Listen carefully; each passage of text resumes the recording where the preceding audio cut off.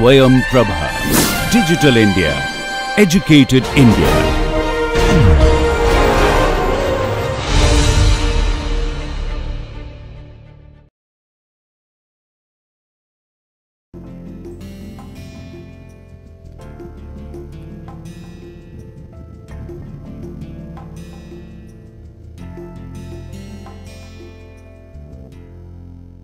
So, as I have mentioned, there is one-to-one similarity between transport of heat or temperature distribution and mass fraction distribution, which is due to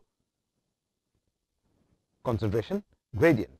Now, chemical similarity therefore which talks about the similarity of concentration profiles is similar to the distribution of temperature, and we can therefore accordingly define that chemically similar are those systems in which concentration difference, again the difference what comes exactly the same way we have defined in the context of thermal similarity, in which concentration difference at corresponding locations and corresponding times bears a fixed ratio. So, if I say that concentration in terms of C minus Ci, say some C infinity value with reference in the model to C over C infinity in the full scale, and I would say this should come out to be some constant is equal to, in which C may represent the concentration of any species. We can also write instead of concentration the mass fraction of that particular species. So, we can define in whichever units of concentration we may try to adopt. So, this is the definition of chemical similarity. Concentration difference, ratio of concentration difference at corresponding points and corresponding locations are identical, and exactly the same way this is going to be achieved when we have mass transport because of, so we say mass or molar flux. So, N conduction or N diffusion model, N diffusion full scale is exactly is equal to N convection model by N convection full scale is exactly is equal to N convection N dot reaction model N dot reaction.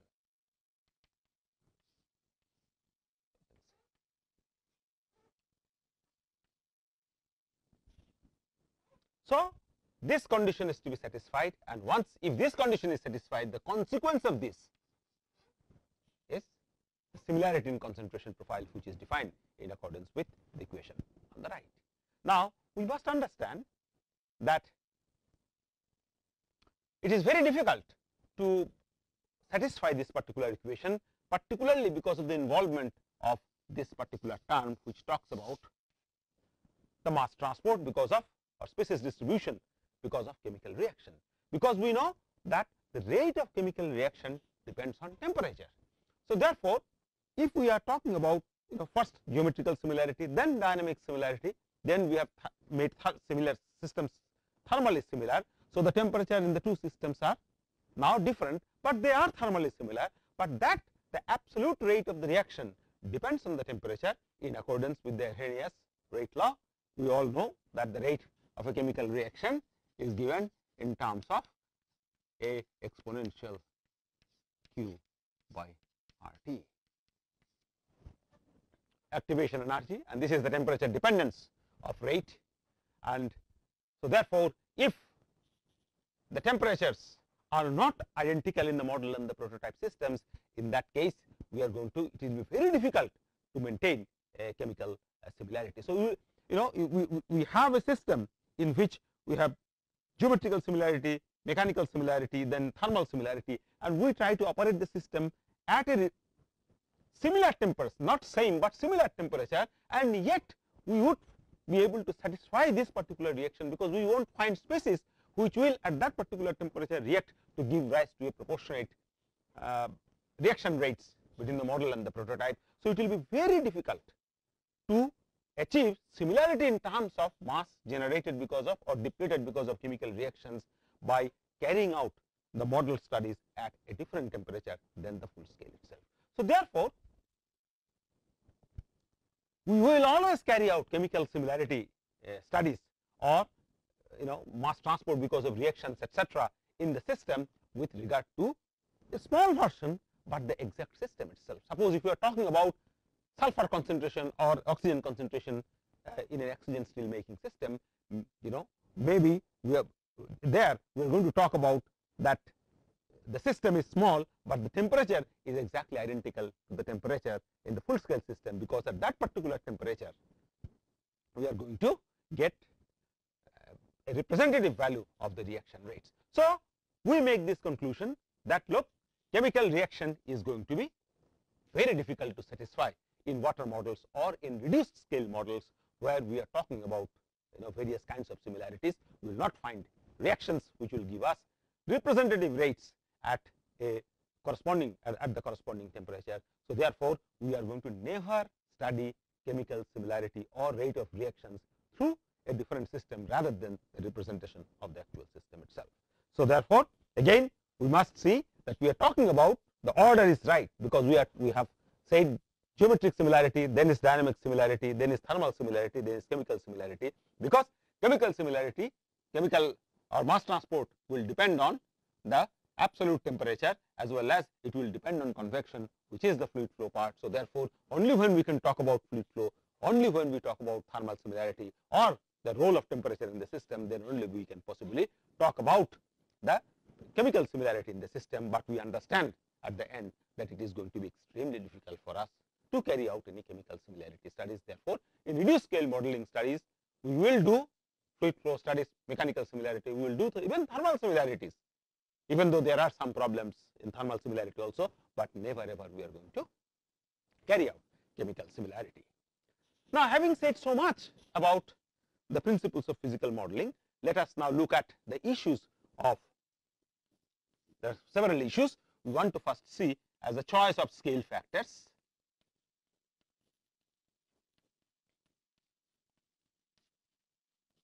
and operating liquid. This is an important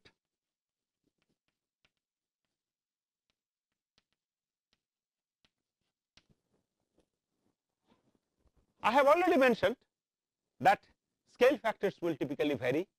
It will be greater than 0, less than equal to 1. So, the modeler has an option to go for a scale factor of 0.2, 0.3, 0.4, whatever is convenient. And as I have mentioned that if you try to build up a full scale system, in that case it is going to be prohibitively expensive, it will be difficult to operate also, you will require more space, more material, etc. So, full scale modeling in laboratory is perhaps not justified. Of course, many steel plants do have in their R&D research and development laboratories, they have full scale models in the reactor, because there the space and resources are no constraint. But in laboratories, we would like to have a reduced scale model. Now, whether to go for a small scale model or a relatively bigger scale model. By small scale model, I am talking about lambda values of the order of 0.2, 0.3. A relatively bigger scale model, I am talking about scale factor is equal to 0.5. Now, in selecting the scale factor, one important thing we must remember that we need not disturb the flow regimes or misrepresent the flow regimes. For example, we know that in ladles, for example, or in tun dishes, the flow are turbulent. Now, if you take a very small minuscule size of a tun dish and try to do the experiment, what happened is, because the scale is so small, in that case we may see that, well, the flow rate is also going to be small, and as a result of which velocity and velocity as well as the length scale or the dimension of the system be so small that the Reynolds number in the system is going to be not very large. So, therefore, we can say that we have to choose such a scale factor that the characteristics of the steel making system is preserved well.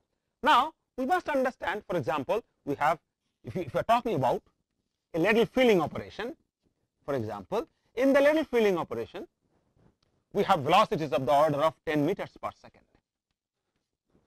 On the other hand, if we talk about tun dish, for example, we have velocities of the order of centimeters per second.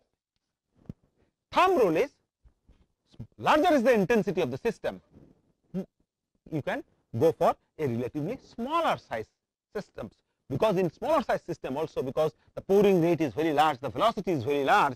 So therefore, what we can see, this arrow should be otherwise. This should be, it goes like this. Yes. So when the scale factor, well, in systems where we have very large velocities or reasonably large velocities, in that case what happens, even if we go for a reduced scale, small scale model, we are going to see that the turbulence characteristics of the system is going to be preserved. On the other hand, when we are talking about velocities as such in the full scale system is very, very small, okay, of the order of centimeters per second, in that case we cannot afford to go to a very small size, because in that case the turbulence characteristics or other characteristics of the system are going to be totally lost. So as a thumb rule, I would then conclude that if the system under consideration has got reasonable intensity of stirring, okay, of the order of meters per second, go to a scale factor, select a scale factor about 0.3, 0.3 to 0.3. On the other hand, if you are talking about systems where there are intensity of fluid motion as such is going to be very, very small, so you can use. So I would say BOF, then ladle filling, these are the operations where we can go, and maybe tun dish, gas stirred ladles. These are the systems in which you should go, maybe 0.4, 0.5, something like that. Operating liquid. Now, as I have mentioned to you, that we have decided that we are going in reduced scale models. We are going to use most of the time water as the representative fluid, because of certain conveniences which I have already listed to you. So having said that we are going to use water, we understand that we can only respect Froude number and not Reynolds number, because of the similarities in the kinematic viscosity. Alternatively also, if we assume that in metallurgical systems, steel making systems per se, forget about water modeling or anything, if you look at the steel making system and if you make this assertion that steel making systems are going to be dominated by the inertial and gravitational forces, actually the bulk flow in the system is dominated by inertial and the gravitational forces, that means steel making systems are essentially Froude dominated, then the definition of Froude number, as I have shown you, is characteristic velocity square by GL, and it does not talk about any dependence on the fluid properties. So therefore, if the system, if the phenomena under consideration is governed by Froude number, in that case we can say in principle that look, we can use any liquid whatever comes to our mind, but mind that the condition which is present in the system need not be disturbed by choosing any kind of fluid. For example, if I use a highly viscous plastic sort of a material to flow in a tun dish, in that case the flow regimes in the tun dish is going to be laminar, okay, because turbulence is going to be very difficult to generate in such systems. So when I say that any kinds of fluid in principle is possible for Froude dominated system, this essentially implies that we are going to use any of those fluids which does not disturb the flow regimes in the steel making unit system. So long as that condition is satisfied, in that case we have no problem, we can go for water, we can go for Wood's metal, we can go for mercury, we can do anything we want without, provided it does not disturb the fluid flow condition itself. So we must understand that the operating liquid can be anything, and as I said that we will like to use in most of the cases, the majority of the cases, water as the representative liquid because of certain advantages which I have already mentioned. And when I say water, in that case it is understood that we are talking about only one similarity number characteristics which would govern the process, and invariably the choice would be in favor of the Froude number itself. The second point that I would like to talk about is the limitations of water model. It is not that we can solve all problems or address all problems through water model. I have already mentioned to you that modeling, the word model, as I will again explain in the context of mathematical modeling, it means certain approximations, certain assumptions, and as I have indicated to you that in building models, physical models, there are a lot of assumptions involved. We are not even able to simulate the correct geometry which develops during the steel making process because of wearing out of the nozzles, wearing out of the refractories, because of the deposition of solid metal on the refractory wall, our inability to simulate the nozzle geometries correctly. So the physical model construction itself is with certain degree of assumptions. And secondly, I have also said that, well, if you are using water, in that case we cannot respect both the numbers unless of course the scale is the full scale model or full scale system.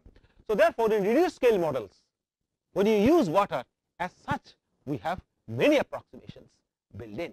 So therefore, we must understand, and also in the thermal similarity, for example, I have mentioned that, well, if you are using a glass vessel, in that case, although you can simulate the fluid flow part very well, but thermal similarity you are not going to be able to match, because the actual practical rate of heat extraction through the refractory wall is not going to, you cannot get it through the plexiglass model or through the glass model, because you cannot use water for more than 90-95 degree centigrade.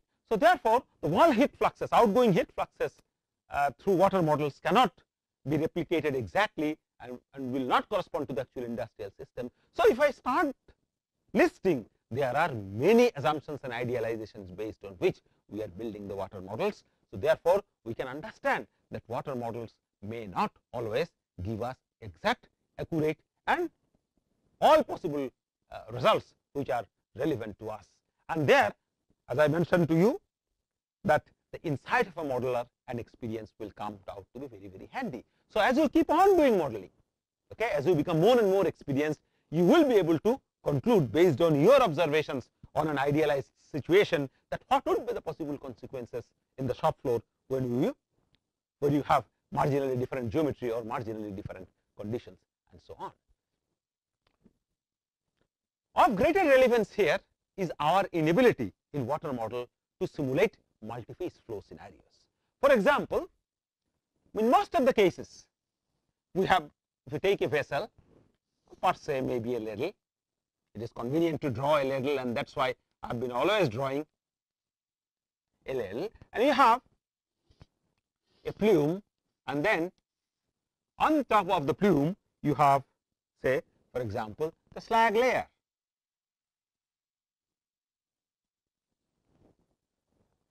So the slag, it goes something like this.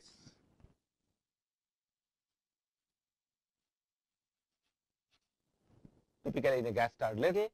So the slag, which serves as a protective cover, also does many things.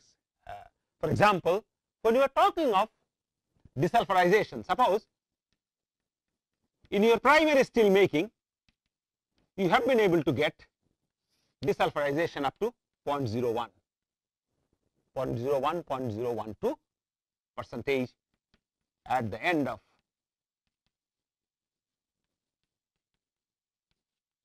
BOF process. Now you are talking about, say, this is your target final.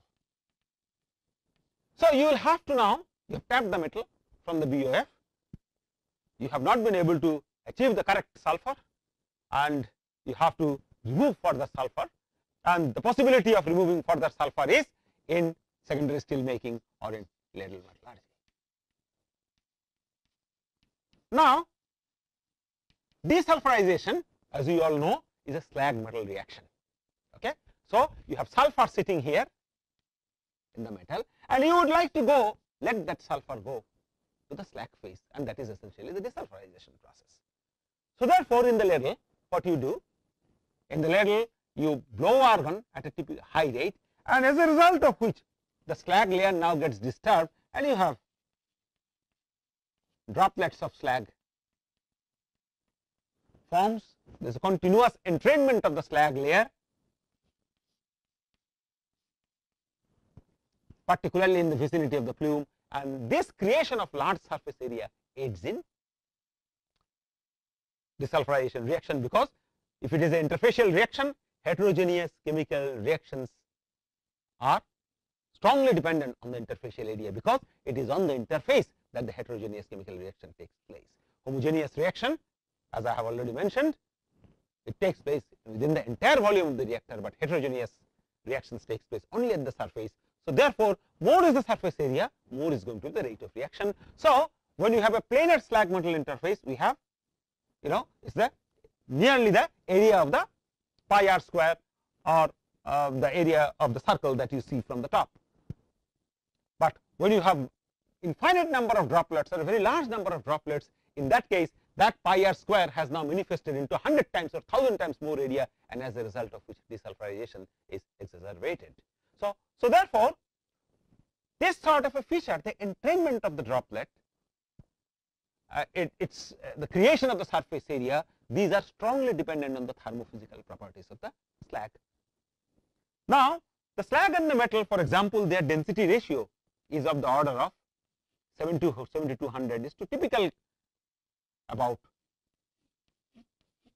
This is a typical value. This is the metal density. This is the slag density in kg per meter cube.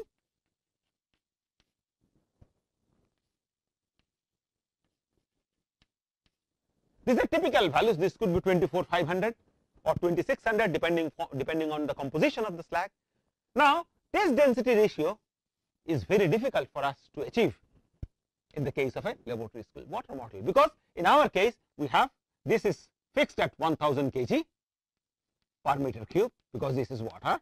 So therefore, we would like to have a liquid which is roughly about 400 kg per meter cube and so on. So it is very difficult to match the density ratio, to match the viscosity of the slag, to match the interfacial tension of the slag into a aqueous model or a water model system. So therefore, many of us have tried to investigate slag metal reaction kinetics by using oil or organic solvents. That is done in the laboratory.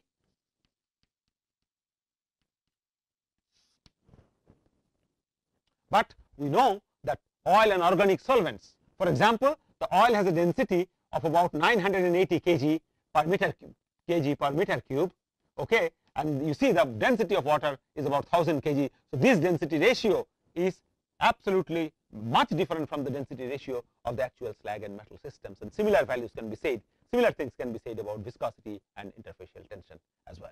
So therefore, the actual slag metal system cannot be replicated through water models in a laboratory scale system, and this inability to represent the actual slag metal system brings us to a point where we say that, well, multiphase interactions, the slag metal interactions, the slag metal reactions, etc., really cannot be replicated in laboratory by means of a water model. Now, this is, but we can get some idea, some qualitative idea that, well, if slag is there, then what kind of a behavior. For example, today it is well known that if you have a slag layer sitting on the top of water bath, or a slag layer which is sitting on the top of a molten steel bath, in that case the slag, the presence of a slag for a given gas flow rate will cause the liquid to recirculate at a relatively slower rate. So if there is no slag, in that case the liquid is going to recirculate faster. If there is a slag present, the liquid is going to recirculate at a slower rate, because the slag will eat up a part of the energy, and this is a well known. But how much of energy is going to be eaten up in reality, that on a one-to-one mapping we will not be able to do because of the mismatch of thermophysical properties. And this is proved very well when people have studied that, well, you have volumetric mass transport coefficient in an argon starred ladle, which is Kw in a water model. What is this? This is mass transport coefficient, which is meters per second. This is area, so this is meter cube per second, and this is termed as the volumetric mass transport coefficient as a function of argon gas flow rate in a gas starred ladle. And people have studied this by taking benzene and water, benzene as the top liquid, water as the bulk liquid, and studied the partitioning of benzoic acid in between the two to calculate the mass transport, volumetric mass transport coefficient, and it was found that, well, it goes like something like this. and then it goes like this. This is about, the slope is 0.07, the slope is about 2.5, the slope is about 1.4. This is the least slope, this is the maximum slope, this is still the intermediate slope, okay, as I have drawn. But if the same experiment is carried out in a, say, I will draw it in an inset, it looks like that, well, the slope goes something like this, okay. So therefore, while the slope gradually increases, so the least slope is here, then the intermediate slope is still bigger, and then finally in the third region, these are the three characteristics argon flow rate, okay. This is the argon flow rate 1, this is the, so Q1 and this is Q2. So we do see three distinct regions as we see in the water model. So the bigger plot is for water model, and the smaller plot is for actual steel making system. Steel making ladle. So the similarity that I see here, in this system what is used? In this system we have used benzene as the top liquid. Benzene is lighter than water. Water is the bulk liquid, and we have studied a partitioning of benzoic acid between slag and water, which to study the partitioning of sulfur between slag and metal. And this is the actual gas start system, where you have the slag, a basic slag, melt or the bulk liquid is steel, and we have studied the partitioning of sulfur as a function of argon flow rate. So what we see that yes, there are indeed two characteristic gas flow rates. This is also exhibited, but there is some gross difference between the behavior, because here what we see that the slope gradually increases, and the final region at the largest flow rate gives us the highest exponent, okay. But here the slope increases abruptly in the second region, and then it slows down. So it is slower on the left hand side, it is slower on the right hand side, but intermediate gas flow rates have the most steepest dependence of volumetric mass transfer coefficient on Q. So there is some dissimilarity between these two graphs 1 and 2, even though the characteristic flow rates seem to be depicted to some extent, replicated to some extent in the water model itself. So you see, this is one flow rate where the slope changes. This is again the second characteristic flow rate where the slope changes. Again, what you see here, that this is the first flow rate where the slope changes. This is the second time the slope changes. So these behaviors are actually identical, even though the exact slopes may not be identical. And this precisely tells us, or this is a confirmation of the fact that we really cannot replicate, or exactly cannot replicate, the multi-phase characteristics of water model systems with a multi-phase characteristics of a steel making system with water model itself. Let us now talk about the third point, which is very important for us, is measurements and measuring devices, measurement and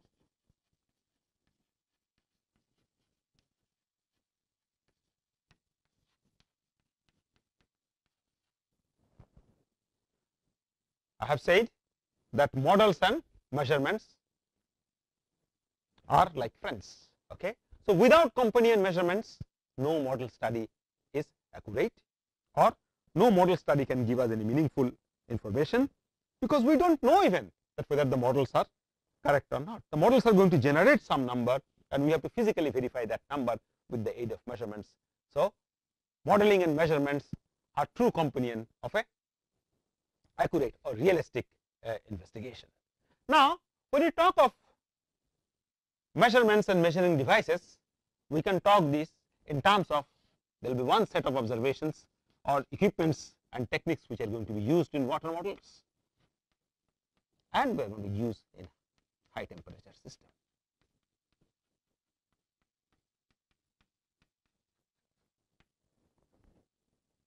What do we measure? For example, in steel making systems, we measure phases, whether it is a slag or it is metal. We can measure temperature, we can measure mass flow rate, we can measure activities or concentrations, we can measure weight through a load cell. So there are a lot of measurements which are carried out routinely in a steel plants. We must understand that measurement in steel plant is on a sustained basis is very, very difficult, because the probes capable of performing at high temperature, sustainable probes capable of performing at high temperature, are not readily expensive, and these are not readily available, and these are in some sense very expensive as well. So I will first talk a little bit about measurements in water models, and then we will identify the corresponding equipments and techniques in the actual steel making systems. Now, in physical model studies, measurements, we can do various types of measurements. The most important kinds of measurements is the observation of the flow pattern or flow visualization. Okay, so flow visualization, flow measurements, then measurements of mass transport coefficient, measurement of melting rates, and as I said that we will not like to do measurements on the full scale on the model system and scale it up. We may wish to carry out some measurements and some studies in the system without scaling up the results. We just want to get some insight of the phenomena.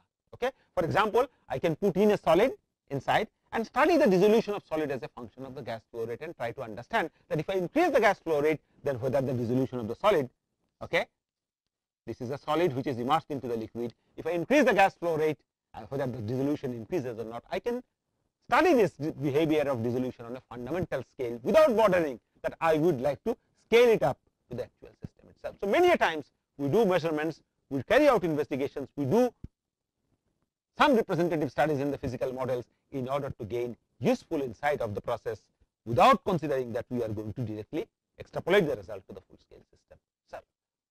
So we can, various types of measurements are actually carried out, and I am going to briefly talk about first the flow visualization.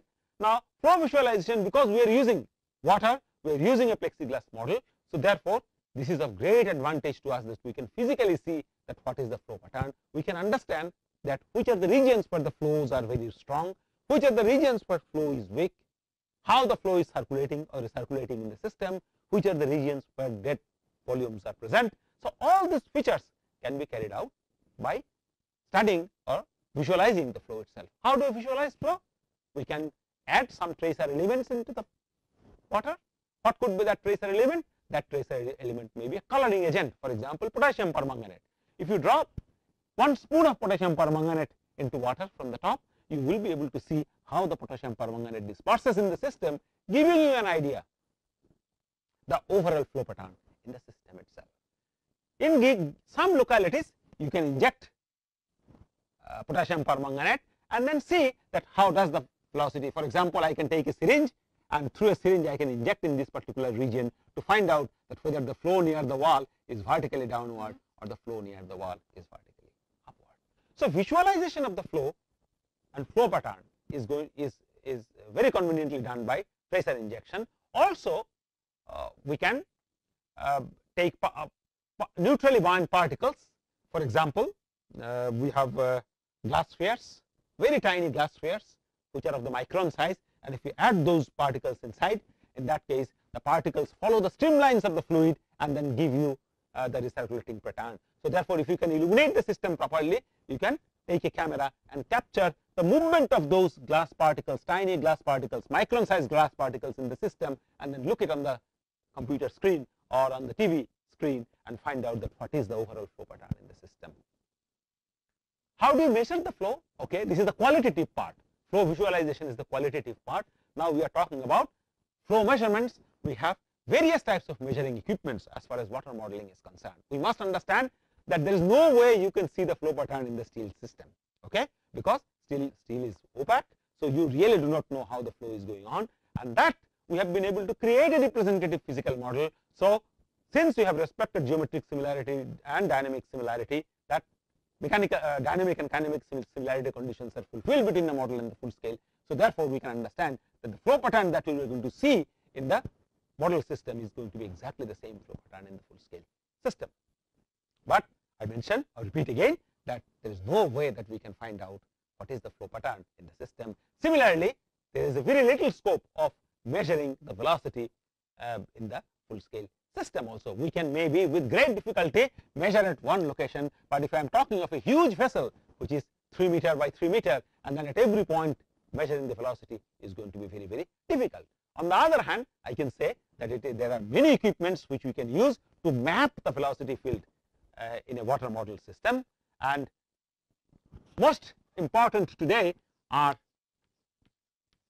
called the PIV, particle image velocimetry. Of course, we have laser Doppler velocimetry also, LDV. We have hot film anemometer also, HFA, and these are the common. This is an old technique, so that's the way the development took place. So presently, very few people would be using hot film anemometer, particularly for our kind of a system, because these are all point by point measuring techniques, which essentially tells us that we'll measure point by point.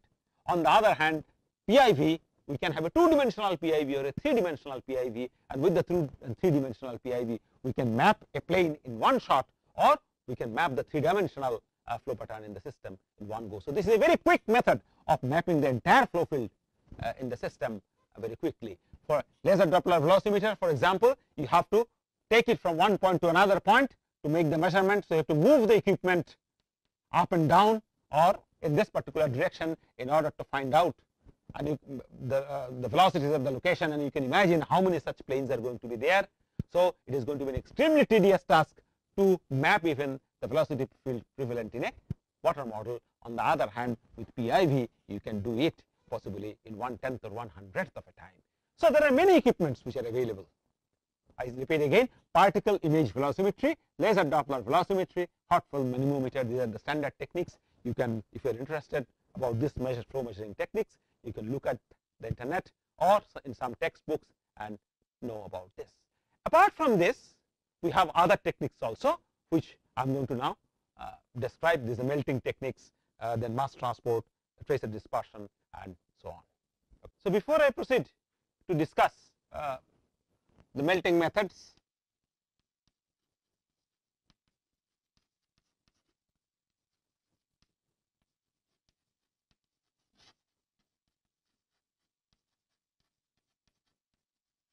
weight loss method,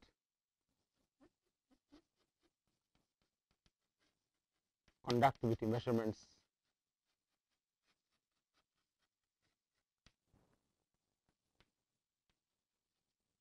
pH measurements, etc. Let me talk about, so before I will discuss this, but I want to talk about one probe which is called as a drag probe, that is used to measure the flow field or velocity at a location. I would not say flow field, it is a velocity at any particular location in a steel melt. So drag probe essentially implies that you take advantage of, this is CD into half rho v square into area. That is the drag force, and the drag force is related to the coefficient of drag, velocity, and area, which is perpendicular to the direction of the flow. Now there are standard drag probes which are immersed into molten steel bath. So if you have a drag probe which is connected to a strain gauge,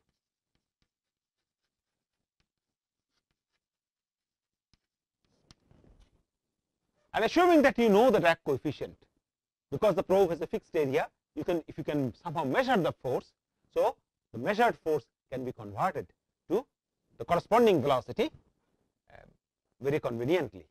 So drag probe has been developed for steel bath, and the forces exerted by the flowing fluid on this probe, which is measured by strain gauge, is directly converted into the velocity, and this has come out handy in many laboratory scale measurements, but I really don't know of any situation where such a probe has been measured in an industrial system on a sustained basis to know the flow or the intensity of flow in the system itself. Now melting methods are basically used to understand the melting behavior of solids in steel. For example, in a water model, you can take an ice and study the melting of ice as a function of flow rate, as a function of vessel geometry, as a function of location in the system, and so on, and thereby understand that, well, what are the conditions that expedite smelting, what are the conditions that retard smelting. Similarly, weight loss method is also carried out to understand the rate of dissolution, for example. So, you can immerse, for example, a benzoic acid compact in a water bath and let that compact get dissolved, because benzoic acid will dissolve in water. So, as a result of the dissolution of the benzoic acid, what happens is its weight will continuously go down. So, suppose I immerse the benzoic acid and then it is connected to a load cell. So, it is recording continuously the weight of the benzoic acid compact immersed in the water bath, and as time goes on, what happens is that the weight decreases. So, I would say weight versus time,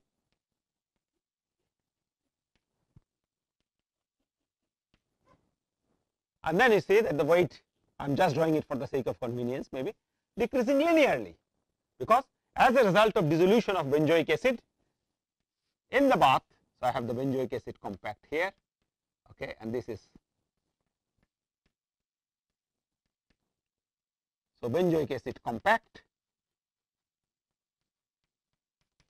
So, it is dissolving, as a result of which its weight is continuously decreasing, and that behavior is replicated in this particular.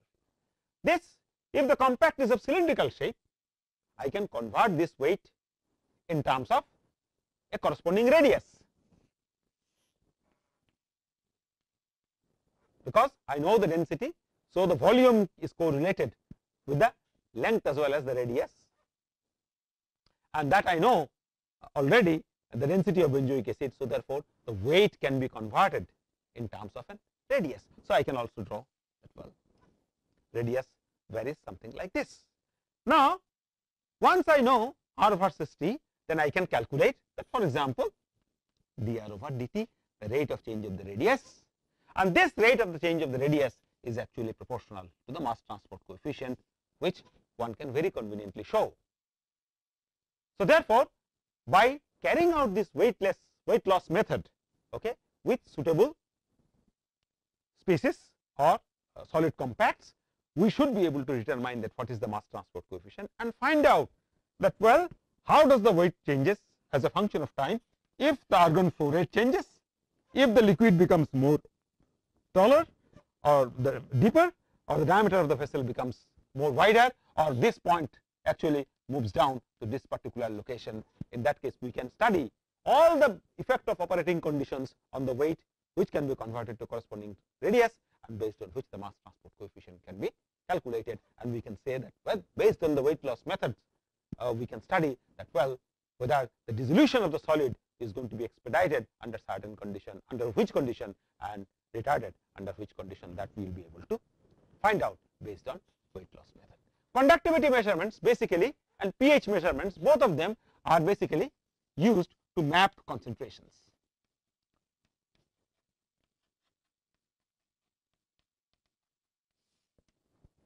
You remember I talked about the residence time distribution in the turn dish. So, in the water model, if I have a turn dish like this, the fluid is coming here. Now, I have injected a tracer here, and I want to monitor the concentration here. That is what is the residence time distribution studies talks about, that you inject a tracer and monitor the concentration here. The bath is water, I have to inject a tracer here and monitor the concentration. How do I do it? So, suppose if I use sodium chloride as my solution as my tracer. So, sodium chloride is a ionic solid. So, lot of we will have higher conductivity as sodium chloride gets into this solution. So, if I have here a conductivity probe, that conductivity probe can give us direct information about the concentration of sodium chloride at the exit itself, and it will help us. This conductivity probe will give us conductivity which can be converted to the concentration of sodium chloride, because conductivity and concentration in most of the cases we see are directly proportional. Also, it is possible to inject an acid, for example, here. Instead of a sodium chloride solution, we can inject acid if permissible, if it does not affect the walls of the plexiglass vessel, and then we may not use a conductivity probe, but we can use pH measurement probe, okay, pH measuring devices, and that can be there, and with this we should be able to find out that how much of acid is coming here, and as a result of that we should be able to find out that from the pH that what is the concentration of hydrogen and what is the concentration of acid. So therefore, distribution of tracer or concentration profiles in the system can be obtained by. We also have a technique like electrical conductivity technique, which is used, conductivity probes basically, which are used in two-phase flows.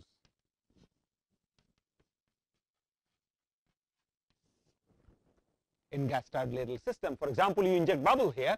So if you use a 2-needle conductivity probe, okay, this 2-needle conductivity probe will give rise to some signal in terms of conductivity, based on which we can distinguish between bubble and liquid. So as I mentioned to you that within the plume region, what you have? You have bubbles which are dispersed. 2 to 5% of the volume of the plume is going to be occupied by bubble. So therefore, at some point of time the probe is like this, the bubble will come, hit the probe, and then the bubble goes away, and next behind the bubble comes water, and water strikes. So intermittently you have sometimes water striking, sometimes bubble striking, sometimes water striking, sometimes bubble striking, and this is going to create a different kind of a signal, and based on that you will be able to find out that what is the bubble rise velocity. So discrimination of the two-phase characteristics of the gas liquid plumes in water model can be very conveniently done with conductivity probes.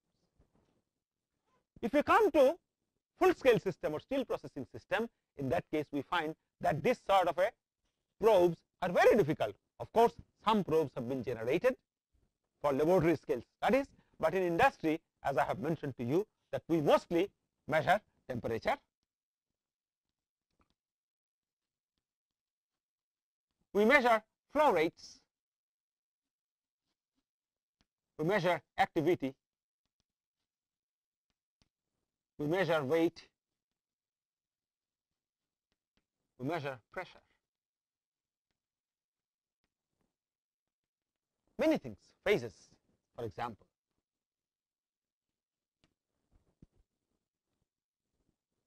So flow rates, for example, flow rates of argon which is coming, or flow rates of oxygen which is getting into the oxygen steel making converter, no problem, because this is outside the bath. The flow meter is not going to be exposed to the environment, a steel making environment. It is going to be away from the reactor. So therefore, measuring flow rates is absolutely no problem. It is going to be similar to what we have done in the case of water models. For example, you can use rotometers or orifice meters in order to calculate or know the flow. Activity, for example, if you want to find out that what is the activity of iron oxide in the slag, in that case you have to collect the slag sample. So there direct intervention with the melt comes into play, and therefore you can use, for example, some kind of a probe, Celox probe, for example, which you can immerse it. It can give you the temperature and it can give you the activity of oxygen simultaneously, based on which you can calculate the iron oxide content of the slag itself. But note that since now your probe is going to be intervening with the high temperature system, you may use it only for once, and then for the second time if you wish to measure it, you have to use a separate probe itself. So the issue of repeated usage becomes a very big problem. Weight, what typically we do? Weight we measure by putting material in the load cell. So we have load cells which are available to us. On the base of the gun dish, the load cell can be there, and that can monitor continuously the rate of change of weight in the system. We have pressure transducers or accelerometers are also there. We can find out the vibrations, for example.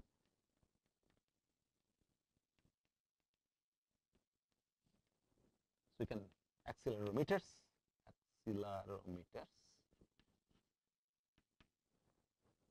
We have laser devices are also there, as I have mentioned to you, that we have a laser gun that senses the height of the melt surfaces. So that measures the, what they measures? It measures the height or distance, H-E-I-G-H-T, height or distance. You have laser devices.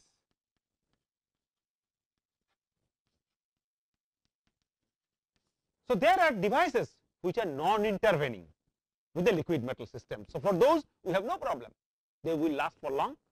But those which will directly intervene with the molten steel, for example, temperature. Okay, if you want to measure the temperature, the probe has to go inside the melt itself, and in that case you may have a problem because the probe may not function properly at that particular temperature. It may give erroneous results, it may become faulty, it may develop cracks and other things. Lot of problem can take place really at high temperature system. So using of probes to measure temperature, activity, etc. on a sustained basis. Of course, temperature can be measured through non-contacting devices also, like optical or radiation pyrometers. But if you use an immersion thermocouple type of a device, in that case you have problem because you are interacting with the melt itself. So I would not like to say anything beyond that. Now I would like to talk about the next important part of modeling, which is the mathematical modeling. But before we proceed, I would like to very briefly summarize whatever we have done in the physical modeling section. So I told you that there are some principles which you have to respect, or some similarity criteria which you have to respect in order to make physical models. And in this I have explained to you that geometrical, mechanical, thermal and chemical similarities are important issues. Now geometrical and mechanical similarities will always be satisfied. There is no problem about it. But in reduced scale models, I have told that it is really going to be difficult, particularly when you use water as the representative fluid to satisfy all the numbers. So therefore, fortunately, since the metallurgical or steel making processes appear to be Froude dominated, so we can say that, well, we can use water without any problem, and water also has the same type of a kinematic viscosity. So we don't disturb the flow patterns. If you scale it up, if the flow pattern in the system, full scale system, is turbulent, since water has the same sort of a kinematic viscosity, at the corresponding scale also on the reduced scale, the flow features are going to be also similar to the full scale system itself. Now thermal similarities are going to be a little bit difficult to maintain, and chemical similarities perhaps are going to be impossible to respect. And all these similarity criteria, I have told you that they can be derived starting from the governing equation if they are known, or they can also be derived from knowing the fundamentals of the process itself. If the governing equation is not applicable, in that case you can find out by carrying out a dimensional analysis, which of course we have not talked here, but you may have been exposed already to dimensional analysis. So through dimensional analysis we should be able to generate Froude number, Reynolds number, Fourier number, etc. These numbers can be generated from the governing equations. So all the similarity criteria are going to be can be generated by considering the governing equations. I have tried to emphasize repeatedly that physical model cannot be used for everything, and model word itself implies that there is some sense of an inaccuracies involved or idealization involved, and I have mentioned that throughout. So we must understand the potential and limitation of water models particularly, and I said the biggest advantage of using water model is our ability to measure the flow as well as see the flow pattern itself. This is the single most advantage of water modeling, which is unparalleled. And because we have been able to match dynamic, kinematic and geometrical similarity realistically well, so we can get a nice representative scenario of the actual steel making system as far as flow is concerned. Multi-phase flow, we are not sure. We cannot quantitatively analyze, but we can get some qualitative information of the slag metal interactions and behavior in actual system. And I have also categorically mentioned and shown you that to what extent one can get representative observations or some meaningful observations which may not be accurately representative of the full scale system. And finally, I have also talked about the choice of a fluid, the scale factor. In scale factor, I have emphasized that when you have intensity of the flow very appreciable, you can go for a relatively smaller scale factor, and when you have intensity of flow very weak, you can go for a little bit higher scale factor so that you don't disturb the flow pattern itself. And finally, I have tried to give you some idea about the measurements. I am trying to emphasize that if you do modeling at any stage, please go for companion measurements, because without measurements our models are incomplete. We don't see the reality, and there is enough scope of carrying out measurements in full scale as well as experimental systems. And in full scale systems, I have mentioned that our steel processing systems, that because the high temperature where we are going to have measurements, but the measuring device is going to directly intervene with the fluid, okay, so which we call as an evasive and non-evasive techniques.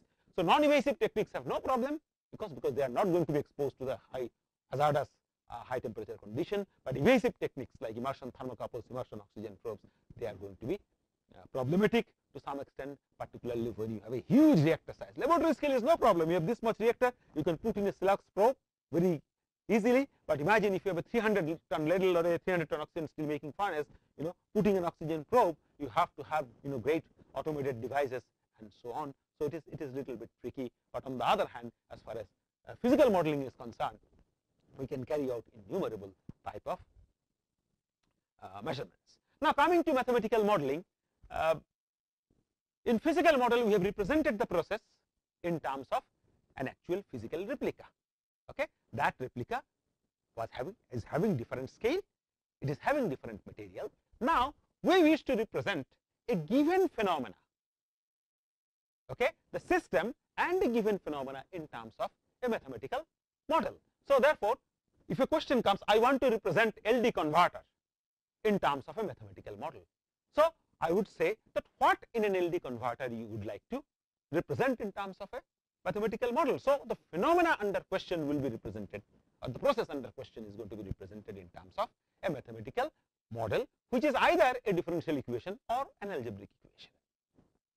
Now the word model, I come back to this critical point which I have been mentioning. The word model implies that there are certain inherent approximations and assumptions involved. Now mathematical expressions, for example, there are mathematical expressions, for example, Ohm's law. You write down current voltage resistance relationship, or you have Fourier's law of heat conduction. Okay, so these equations are also mathematical expressions, but we call them law.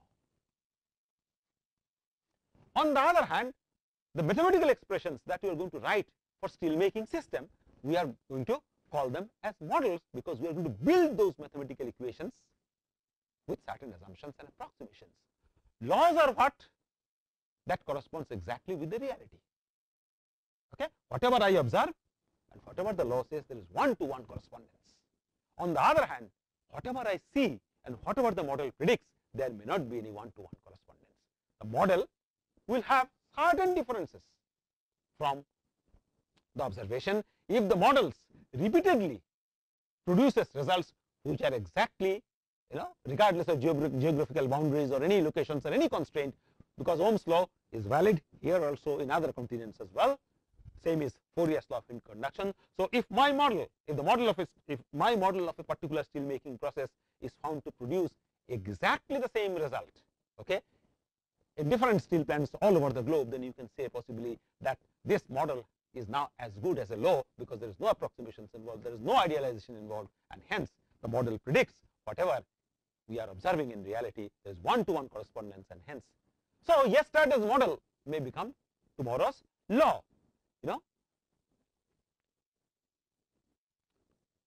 So what do the models do in steel making? What is the purpose? There are various jobs the models do. The models can carry out through models process analysis and design.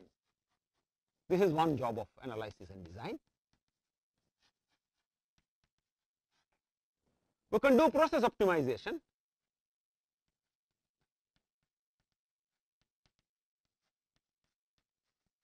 We can do process control.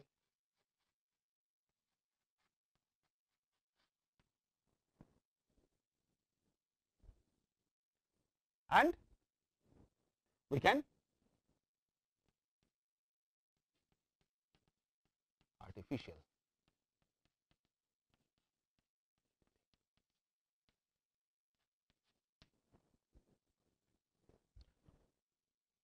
So I will draw this figure and show you that this is my mathematical model.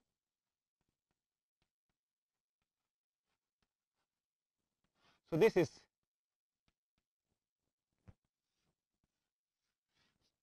process optimization. This is process control. This is artificial input, and this is process analysis.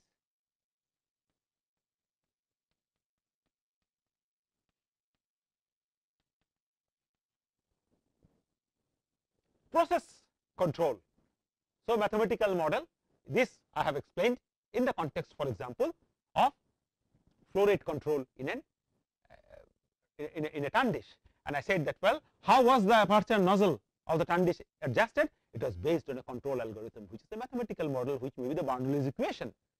So, that equation correlates with the opening of the aperture and the flow rate and adjusts or controls the movement of the motion. So, therefore, process control models are going to be models, mathematical models, which are going to use for control, and these models are going to be very, very simplistic, because you have to perform the model, or the model has to perform in very small amount of time or in a realistic time frame.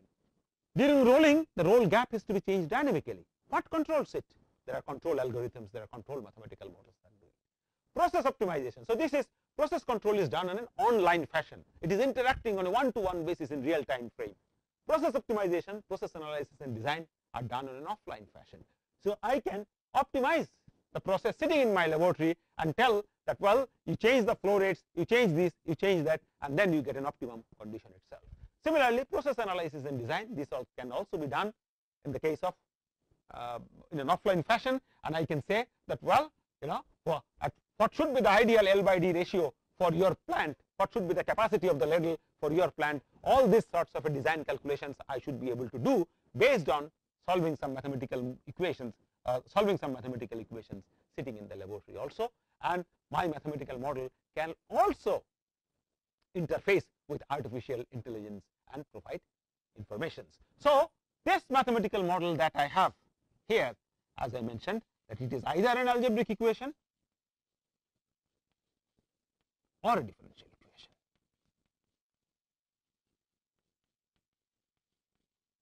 Representing a given phenomena.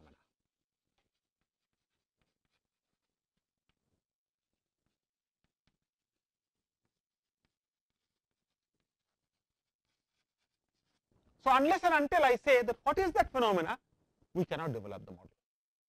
Okay? We cannot formulate the algebraic equation or the differential equation. So, merely saying I want to have a mathematical model of an LD converter is an ambiguous statement. You have to specifically mention that what is the process of the phenomena, and then try to represent the process, and then see whether you want process control to be done, process optimization, process analysis, design, and so on. Okay.